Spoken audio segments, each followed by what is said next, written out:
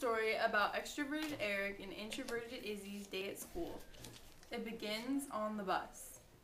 On the way to school, all Izzy does is draw to compensate for her lack of social skills. She develops her drawing skills to better express her feelings. Meanwhile, Eric is talking to his friends and the bus driver gets mad at him because he won't stay in his seat.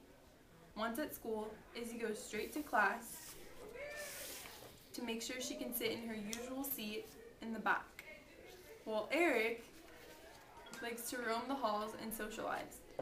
He doesn't notice the bell has rung and is late to class. In class, Eric rushes in and plops down next to Izzy without even thinking and starts blabbering about a TV show he'd seen the night before.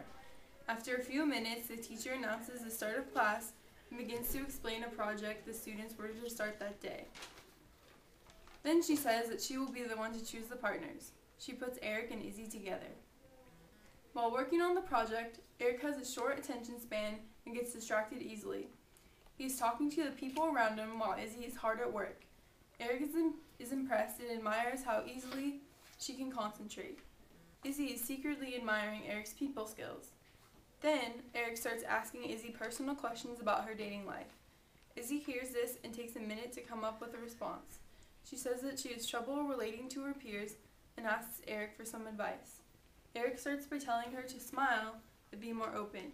She should just go up to people and introduce herself. While Eric is talking to Izzy, she is sketching a picture of him. He takes notice of this and is very impressed at how easily she can do it.